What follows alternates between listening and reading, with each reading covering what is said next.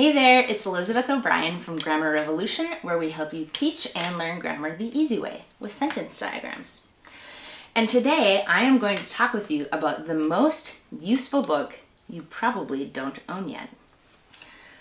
When people want to know how to spell or use a word, they usually look up the word in a dictionary.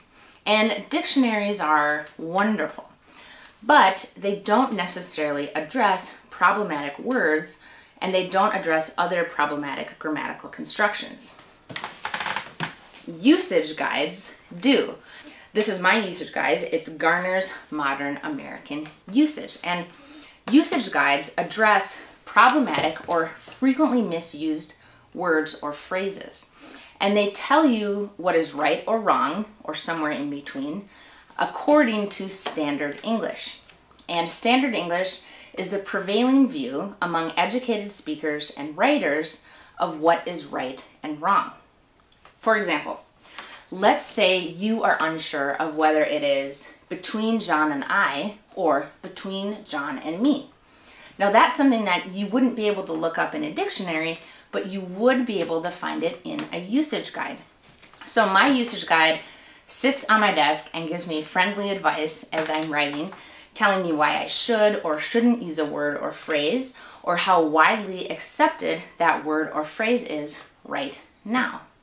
Brian Garner, the author of Garner's Modern American Usage, also wrote the grammar and usage section in the Chicago Manual of Style. And David and I, my husband David and I, were lucky enough to interview Brian Garner a few years ago when we were gathering footage for our grammar documentary. And meeting and interviewing him was one of the highlights of the whole experience for us. So right now, I am going to leave you with some of our clips from the interview with Brian Garner. Have fun watching the clips, and I'll see you later. So, language changes.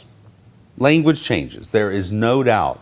What a good usage book does, and what I've tried to do in Garner's Modern American Usage, is to give a snapshot of the language as it currently exists. Any mistake, if it becomes common enough among 10–15% of the population, it will make its way into the dictionary. An example would be minuscule, which has always been spelled M-I-N-U-S-C-U-L-E.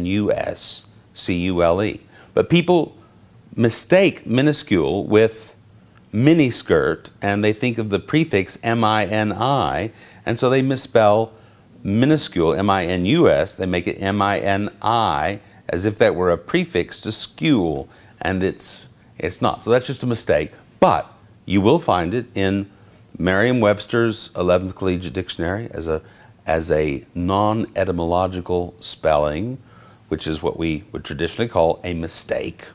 It's quite fine to begin a sentence with and or but, not for third graders because they want to do every sentence that way.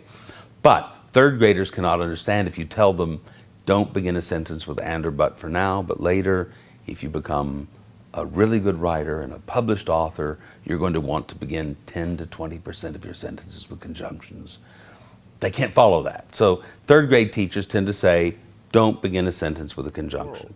In the world of affairs, in the world of business, in the world of law, in the world of even academia, credibility depends on using language effectively.